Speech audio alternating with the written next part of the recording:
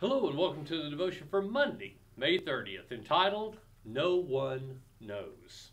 Now, this whole week we're going to be looking at what Jesus said regarding the end of the age, the coming of the Lord, taking us to be with Him, getting us out of this dysfunctional world. And the very thing he starts with here is a statement that can catch us off guard a little bit. It says, "But about that day and that hour no one knows, not the angels in heaven, nor even the Son," speaking of himself, "but only the Father.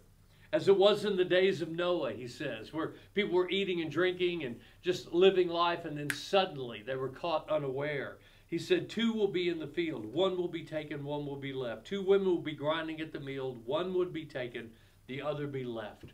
He's talking about the fact that this day is going to become unaware to many people.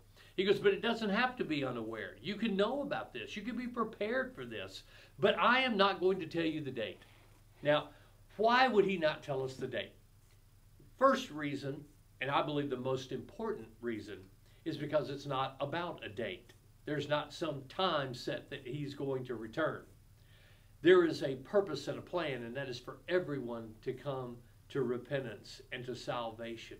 And he's working that plan, and he says in 1 Peter we read, he's not slow in keeping his promises of returning. He's just patient, not willing that any should perish, but everyone should come to repentance. But the second reason is because when we know a date, we tend to be careless up until the last minute, or we tend to live differently in the first part than the last part, and he didn't want that. He wants us living the same consistently all the way through. So he said, I'm not going to give you a date. I'm not going to tell you when this is happening. I'm telling you, live as if it is always about to happen, and your life will be healthier.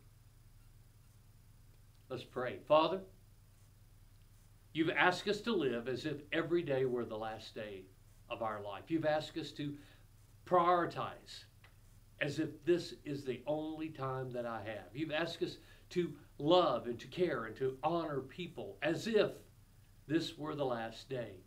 When we live with that type of purpose, with that type of understanding, with that type of intensity, every day becomes full and rich.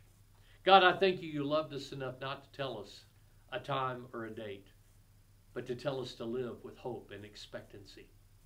God, work that plan through us in Jesus' name. Amen. Doesn't matter when. Live as if it's today. I'll see you tomorrow.